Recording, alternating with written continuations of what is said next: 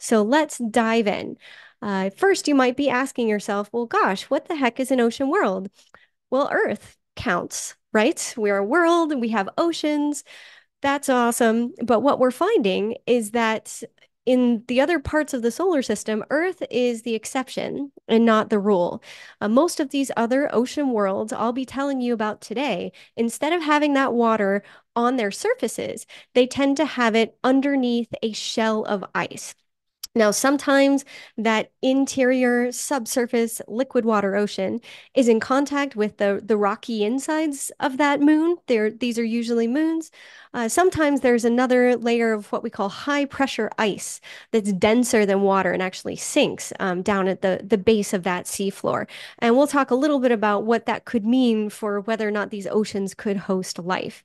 But if there's one thing I want you to take from this entire experience this evening, it's that there are a lot of these worlds out there. These are just a handful. They're actually a lot more than I could even include on this slide. These are just a few moons around some of our gas and ice giants, Jupiter, Saturn, and Neptune. But there could even be liquid water oceans within places like Pluto. That's a possibility as well. And so I'd like you to keep in mind, as we're just touching on three of these places tonight, that there are a lot of diverse worlds to explore that seem to have the conditions for life as we know it, liquid water, chemical building blocks, and an energy source. So let's go right in and let's zoom over to Jupiter first. So we've started on Earth. We've gone 4 more astronomical units away from the sun. An astronomical unit, of course, is the distance between Earth and the sun. That's 1 AU. We've done that 4 more times to get out to Jupiter. Space is big. This is one of my favorite images that the Juno spacecraft took fairly recently of Jupiter, which is a beautiful world. But I have to say I'm a bit biased. While Jupiter is great, its moon Europa is what really captures my focus, my attention. This is what Europa looks like. You may notice that its surface has a lot of cracks on it. That's really cool and very exciting for us. But you may also notice one other thing. It doesn't have a lot of craters. This tells us that Europa's surface is relatively young, because typically, if something has more craters, it's been around longer in the solar system. And so that's one of the things that gets us really excited about Europa because we think that the surface is being regenerated over time, potentially through exchange with its liquid water ocean. So Europa has an ice crust. Underneath that is a ton of liquid water. It's a global ocean, so that icy crust is actually floating. And it's decoupled, it's not connected to the rocky interior of Europa. And the cool thing about Europa is that even though it's a bit smaller than Earth, it's about the size of our moon, actually, Earth's moon. It has more liquid water than all of Earth's oceans combined, about 2 to 3 times as much, depending on which model you believe. That's a lot of water, which is pretty exciting from a habitability perspective. That means looking for conditions where life could exist today, as opposed to a place like Mars, where it's much more probable that life may have existed in the past, but it's pretty inhospitable, at least on the surface there today. Now, what the heck is keeping that water liquid? Why isn't it frozen solid? Well, as it turns out, Europa's orbit around Jupiter is not perfectly circular. That means sometimes it's closer to Jupiter, sometimes it's further away, and because of that, it experiences what we call tidal flexing. Basically, the whole moon sort of stretches and compresses as it goes around its orbit of about 3.5 days. And that flexing creates heat. And we think that's one of the reasons why this liquid water has stayed liquid for so long. Now, what this gets us excited about is not only does it keep that liquid from freezing, but it also opens up this potential for something called hydrothermal vents. Now, I wish this video was of the ocean of Europa. Maybe one day we'll get there. This is actually in Earth's ocean at our sea floor. What you're looking at here are these beautiful chimneys that form when water it gets heated up by Earth's mantle and then spat back out into the very cold ocean waters. The hot water picks up minerals and then those precipitate out, they crash out and form these gorgeous chimneys that are very energy rich because they give you a lot of gradients, temperature, concentration, all sorts of things that certain organisms can take advantage of to survive. And what you may notice in that video is that it wasn't just microorganisms that you could see there. You could see crabs, tube worms, octopods, all sorts of organisms living in harmony and as far removed from sunlight as you can get, at least here on Earth. Instead, these communities subsist off of geothermal energy or hydrothermal energy, so energy from the warmth of the Earth. And we think that those kinds of systems, if there is an ecosystem alive and thriving in Europa's ocean, it might use similar energy sources because of that geothermal heating. And so we're really interested in understanding what's in that ocean. But it's not just what's in the ocean that is important for us, it's how any of those biosignature molecules or evidence of life get transported up to the surface. Europa's ice shell is on the order of like tens of kilometers thick, so multiple miles to tens of miles thick. That's a lot of ice. But there are ways that material from that ocean could get up to the surface and be detectable by a future mission without the need to dig or drill. And that gets us to a mission that we have built that is sitting at Kennedy Space Center in Florida right now and is going to launch in about a month and a half. It's called Europa Clipper because it's like a clipper ship. It has a bunch of instruments on board. That's where the similarities end. It doesn't have sails like a clipper ship does, although it does have very large solar panels, which you can see here. Those are what give this spacecraft its power. It's got a tremendously powerful payload, able to take what we call remote sensing as well as in situ measurements. So this is an artist rendering of what it would look like during one of our flybys. You can see Jupiter in the background. But again, Jupiter's gorgeous, not our primary focus for this mission. You're about to see Europa come into view. Now, the payload of Europa Clipper is meant to understand what kind of ice we have here. There are different types of ice. You can have crystalline versus amorphous. That tells us how it might have been processed or how it might have formed.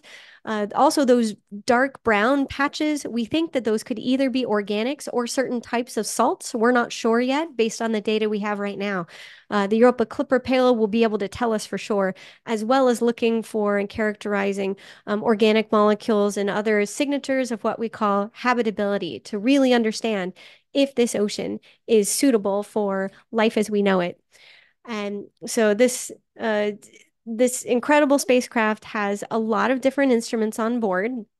Some of them are meant to collect images, like the Europa imaging system, which we call ICE. Get it? ICE, because we're looking at ice. It's so funny. We also have things that can map the composition. MISE is what we call an imaging spectrometer. So for every pixel of a photo that it takes, it gets a full spectrum from visible down into the near infrared. That can help us identify salts and organic molecules. We can also look for hotspots with our thermal imager. We'll be able to basically stick out our tongue and catch snowflakes. Any dust or ice grains that have been propelled off the surface can be analyzed by SUDA, as well as the gas, any gas molecules in Europa's tenuous exosphere, we will be able to analyze with mass specs. We've also got ways of looking at composition of that exosphere, as well as potential plumes on Europa with our UV instrument.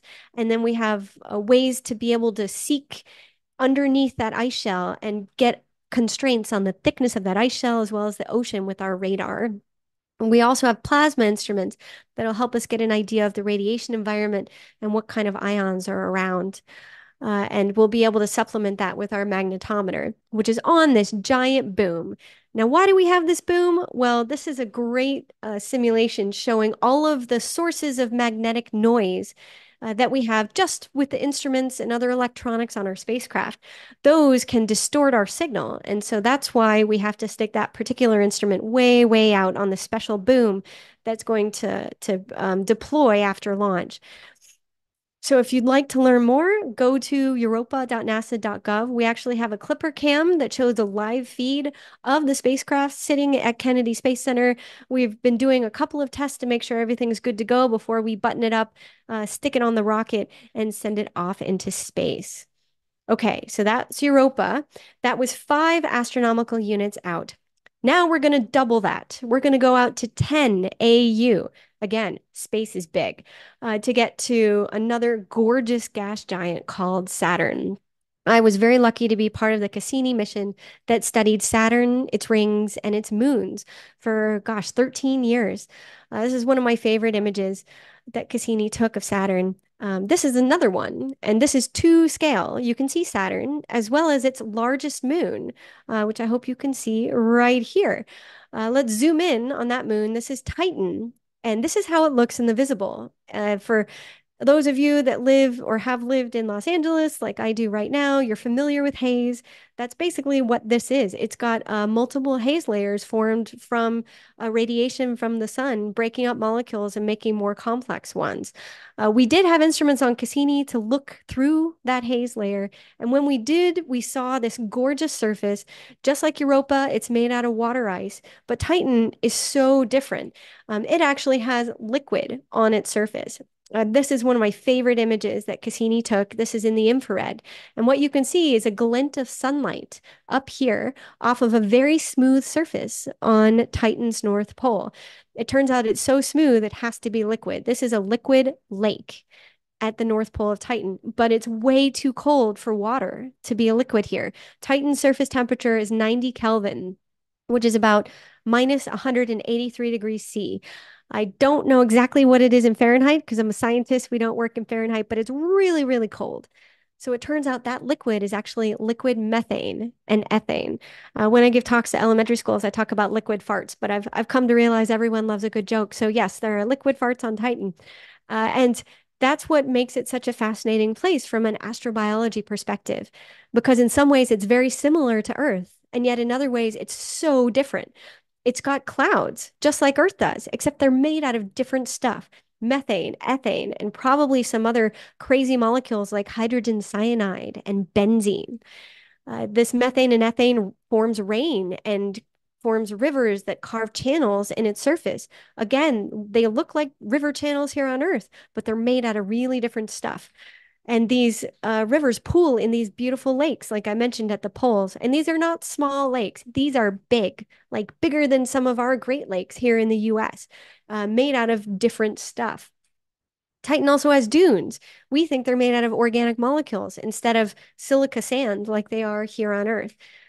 And so if we look at Titan as a system, it's got these echoes of familiar landforms that we have here on Earth, but they're made out of different materials. And as a chemist, this gets me super excited because I can replicate these things in the lab and try to figure out, could these be suitable for life as we know it or life as we don't know it? Let's say that you're standing at the shore of a Titan lake. This is liquid methane and ethane, a non-polar solvent. It's totally the opposite of water. It's like oil and water, right? This is more similar to oil. It's non-polar. That means any microbe or any fish swimming around in this lake would have to be fundamentally made of very different stuff than any sort of Earth life. Boy, wouldn't it be amazing to go and explore this world and see what it's made of? Well, happily, we are. We are building a spacecraft that is actually an 8-bladed helicopter called Dragonfly. And this is what it looks like. It's about the same size as the big Mars rovers like Perseverance, except instead of wheels, it has these helicopter blades as a way to move around. And this is because on Titan, the gravity is less than Earth and the atmosphere is thicker. It's actually 1.5 times denser than Earth's atmosphere. And so that means even if you were standing on the surface of Titan and you had wings and you flapped them, you could fly. It's much more efficient to do these flying hops than it would be to drive like a traditional rover does. And we've been able to take advantage of lots of developments in machine learning and AI and auto navigation from drone technology to be able to do this completely autonomously on this alien world. So Dragonfly is launching in 2028. It's arriving at Saturn and landing on Titan in 2034. Remember, space is big. Once it does, it's going to operate for at least 2 years. We're hoping more. This is not solar powered. Instead, it's got an RTG, a radioisotope thermoelectric generator. This is the same power supply that Voyager, that Perseverance uses. A lot of our spacecraft Cassini also use this. So that means we'll have lots of time on the surface.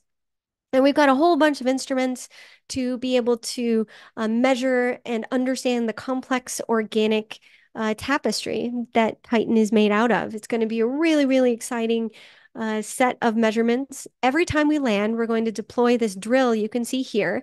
And then we're going to take advantage of the fact that Titan has a thick atmosphere. We basically have a fancy vacuum cleaner. That's how we're going to suck the sample up into our sample carousel. And from there, we're going to fire lasers at it, and we're also going to heat it up to be able to look at the organic molecules that are present there. Some of the tests that we have on board of Dragonfly will be able to look for molecules that life uses, life as we know it, things like fatty acids, like you saw there, as well as molecules like amino acids that whether we have a wild form of life or life as we know it, it's quite possible that any sort of organism might use those types of amino acids. Here you're seeing a test for what's called chirality, which is a way to determine if those amino acids have been affected by life or not. So a lot of very exciting measurements that will be made with this mission. If you'd like to learn more, just Google NASA Dragonfly. The Johns Hopkins University Applied Physics Lab is building this, but in collaboration, funded through NASA and with collaboration of a lot of NASA scientists and engineers like me. So Titan is fascinating, but it's not the only amazing world that is in orbit around Saturn. This is one of my other favorite images that Cassini took of a different moon. This one's called Enceladus. Now, this is a relatively tiny moon. It's about the size of the state of Arizona, but small things can be mighty. I'm a short person. I'm 5'2", so I totally understand that small things can be mighty. And here you are seeing a plume of material that Enceladus is spewing out into space from its south pole. If we zoom in a little bit closer, you can see that there are massive cracks in Enceladus's ice shell. We call these four large ones the tiger stripes because it looks like a tiger went like that and just did a massive swipe of Enceladus's south pole. And that's where this material is emerging, forming a plume that's made up of gas molecules as well as ice grains that used to be water droplets, but they freeze when they get into the vacuum of space. These water droplets, as well as those gases, are sourced from Enceladus's liquid water ocean, just like Europa and just like Titan. I didn't mention it. Titan also has a liquid water ocean deep underneath its ice shell. But here at Enceladus, that liquid water ocean is accessible. It's being sprayed out into space. It's basically the universe's way of saying, hey, NASA, are you interested in finding out if this ocean has life in it? Come on by, free sample. And this was something that was discovered by Cassini, and Cassini was able to fly through this plume multiple times, but it was not designed to be a life search mission. So we got some tantalizing data from Cassini that told us that Enceladus seems to have all the ingredients for life as we know it, but its instruments were not sensitive or powerful enough to actually look for that life itself. A follow-on mission would have to do that. Now let's take a closer look at these tiger stripes. They are these massive cracks. They're about 3 marathons long, about 120 kilometers long, and they are in ice that is probably about 3 kilometers deep before you hit water. Although water can actually fill the majority of that crack based on hydrostatic pressure. The current models we have for how the Enceladus plume forms, we have a couple of different ways this could happen. Those cracks could be 5 meters wide, and it's just a straight shot right down to the liquid, which would be great for us. Or it could be similar to volcanic eruptions here on Earth, where you have a nozzle, you have a choke point that could be on the order of tens of centimeters. So about, yay big, if you can see my face, about yay big in diameter. And so we at JPL did dare mighty things, and we were thinking about how we might design something that could move against those plume forces, go down that crack, and be able to get through a constrained choke point like that. And so we came up with this idea. And since we live in LA, of course, we have access to some amazing animators. And an animator who worked on one of the Avengers movies actually helped to make this for us. This is EELS, which is it stands for Exobiology Extant Life Surveyor. It's basically a snake robot that is designed to be able to go over, around, and through a lot of challenging terrains, those hard to reach places that rovers can't quite reach. The idea is that to be able to move across the surface of Enceladus or down into those cracks, we have a lot of different terrain types that we have to deal with. And it turns out that a snake-like robot is able to adopt a lot of different gaits to be able to deal with all of those different terrain types. And so these are animations, but let me show you the real thing because I've been fortunate enough to be science lead for the team that actually built this. This is what we call version 1.0. Here you can see us testing it at the Pasadena ice rink at like 5 in the morning. They actually let us go and test it on some ice there, as well as doing some preliminary tests here in our Mars yard at JPL, where we test our Mars rovers. We wanted to see how it would handle in what we call unconsolidated media, so really loose sand, how it could get over rocks and other obstacles. But all of this was in preparation for the actual test, which was a field campaign. We went last September to Canada, to Athabasca Glacier, which we felt was the perfect analog environment, or at least as close of an analog as you can get here on Earth to an ocean world like Enceladus. This allowed us to be able to test both how our robot moved horizontally across the surface as well as vertically within some of these crevasses and moulins that you'll see in a moment. We also were able to see how it was able to interact with realistic ice. Real ice in the real world has contaminants in it. It's got different morphologies that are challenging to replicate in a lab, or at least in a lab, you can do things in a more controlled way. We wanted to see how just natural effects could change how that ice excuse me, how that ice could form and behave. And we also did some tests of some of the composition of the various melt pools while we were there to be able to contribute to Earth science. Because a lot of what NASA does is not just studying other worlds, we also study our home here, the Earth. About a third of what NASA does is Earth science.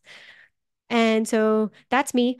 I got to rappel down into some of these to scope them out before we sent the robot in. It was a really incredible environment. Excuse me. This was a wonderful place with a lot of uh, different different. Excuse me. One more time. There we go. A lot of different widths of crevasses and moulins that let us test a lot of different aspects of our robot. The other nice thing about Athabasca was that we had very easy logistical access. We had these giant buses that Jasper National Park was able to let us use to be able to bring a lot of our equipment and our gear. Some of our robots are on the order of like 200 pounds. So they're pretty heavy. We did have to do some heli drops, but a lot of the things that we transported, we were able to do on those buses. This allowed us to also bring out a pretty large team, which was great for being able to run multiple tests at the same time. Some of those tests here, you can see us testing our horizontal mobility, so just moving along the surface. EELS is able to autonomously navigate. It has a bunch of imagers as well as a LiDAR, which is basically a way of firing lasers and seeing how those lasers bounce off to create a 3D map of its environment. And you can see us testing out a lot of different sidewinding and other gates here. The vertical mobility test was a bit more challenging. It required a lot of setup, which you can see here. Some of these moulins, they go down to the bottom of this glacier, which is hundreds of meters deep. And if you drop something, you've lost it. Like you can't rappel down and go and retrieve it. It's too dangerous.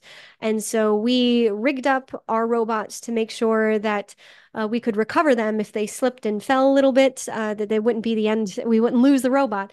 So what you can see here is we kept a lot of ropes and rigging, but when we actually did the horizontal mobility tests, those lines were slack, and we were actually able to move our robot up and down on the slippery ice. You can see there's a lot of meltwater happening because this was September. So it was a really successful test. As well, we designed and built an instrument. This is an instrument that is meant to look at positively and negatively charged ions in liquid. It's meant to be able to fit in one module of the EELS robot. We operated it independently, so we could do some tests while they were doing the mobility tests. But it was a great way to be able to prove that there are all sorts of payloads that could be accommodated on a robot like this. This is another artist concept showing what a version of EELS might look like on the surface of Enceladus one day. And I want to leave you with a quote from Carl Sagan that I think really motivates why it's so important to be able to move on these alien surfaces. Carl, of course, worked on the Viking rovers as well as was an inspiration for many of our planetary science missions like Voyager. And the two Viking landers were immobile, they weren't able to move. And back then, he spoke of being incredibly frustrated with not being able to, look under that rock or go on your tiptoes and see just a little bit further, how limiting it was to be stationary. And so that's one of the things that drives us to develop these new robotic architectures so that we can get to those interesting and hard to reach places. With that, I'd like to thank you so much for your time and attention. Of course, the things that I've spoken of required massive, massive teams, many more names than I could mention here. And so a giant thanks to them and a thanks to you for your attention. And with that, I'm more than happy to take questions.